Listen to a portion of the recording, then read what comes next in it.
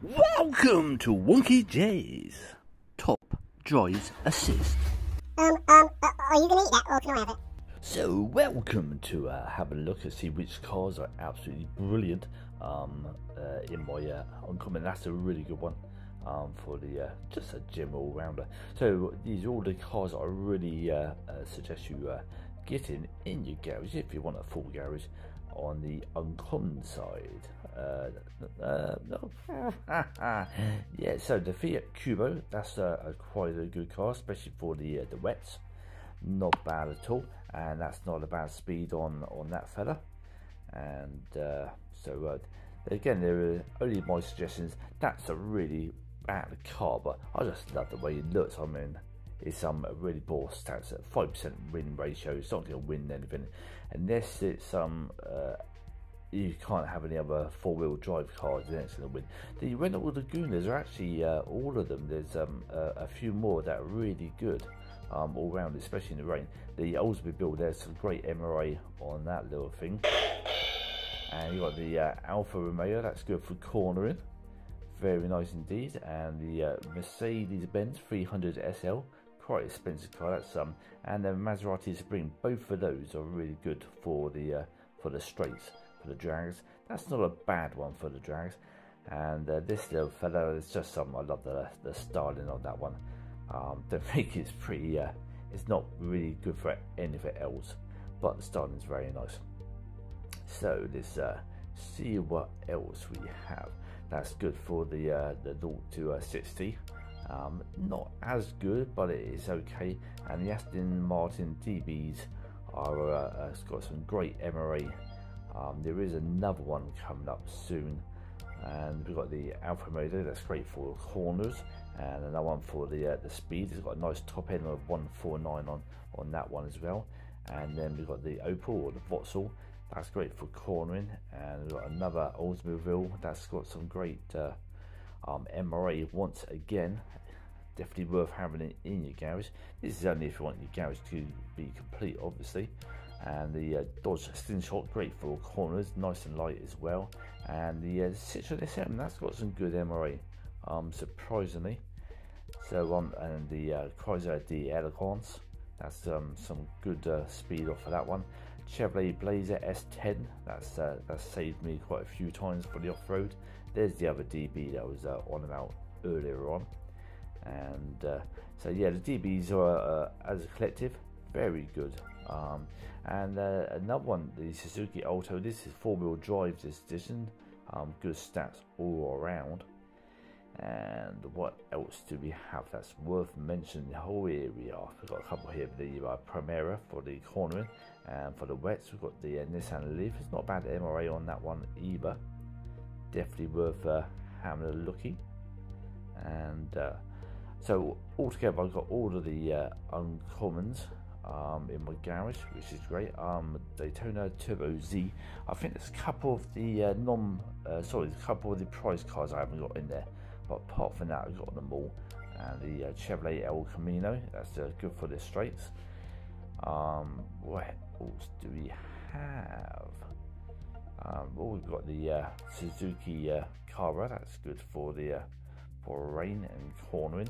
There's the other Laguna that I mentioned earlier on. And the Plymouth Barracuda Fastback, that's good for the straights. So, and this Mercedes in the car? No.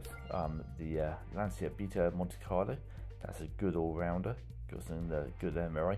The MRA obviously is the mid-range acceleration. Very useful thing to have.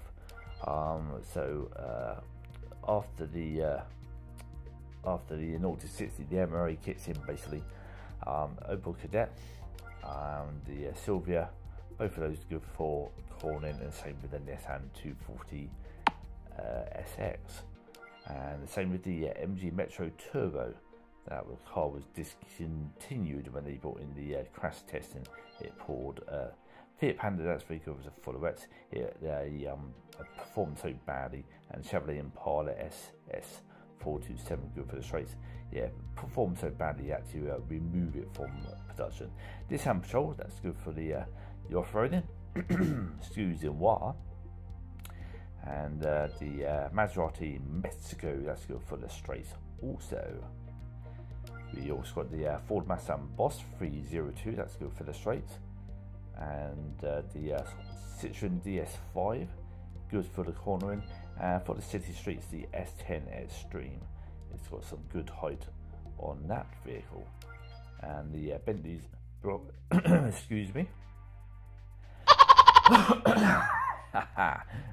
Just an interruption there. Okay, so the Bentley Brooklands, that's good for the high speed and getting up there. Maserati Indy, not bad car at all. And what else do we have in here? Excuse me. And yeah, it's not bad for cornering. I don't know whether Schumacher's actually done much on that. Dodge Challenger TA, that's good for the straights, and a couple of corners here, the Corrado G60, and also the Vauxhall HP Forenza. Both of those are good for the cornering. Looking around, what else do we have that's definitely worth having in your garage? All depends how big your garage is as well. Obviously, you've got to purchase the slots that go with the cars, otherwise you can't actually store them.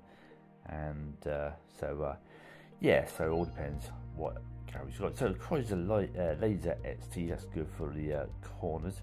And we've got the Aston Martin V8 Volante, that's great for the top end and not bad 0 to 60 time on that either.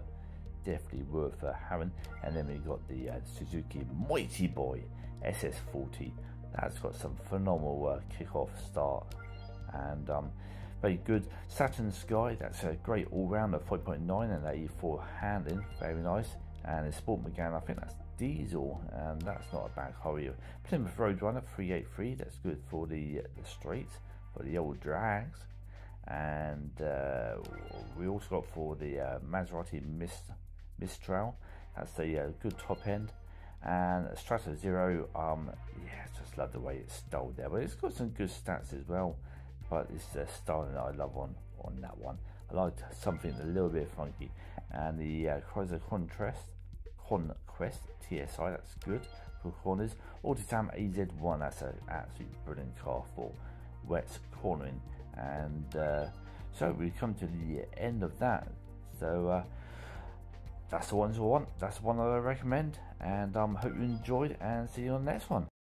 So please like, share, subscribe, and comment below. And we're also on TikTok. No, see you there.